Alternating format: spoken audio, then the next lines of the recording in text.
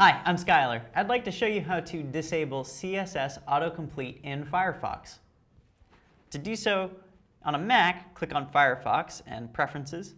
On a PC, your preferences are generally under Edit. Once you've got this open, click on Privacy. Down here under History, click the menu and then choose Use Custom Settings for History.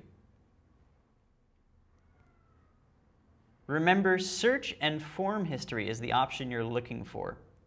Uncheck that box, and CSS Autocomplete is now off. So anytime you encounter a form, it will not fill it in automatically. Thanks for watching. I'm Skylar.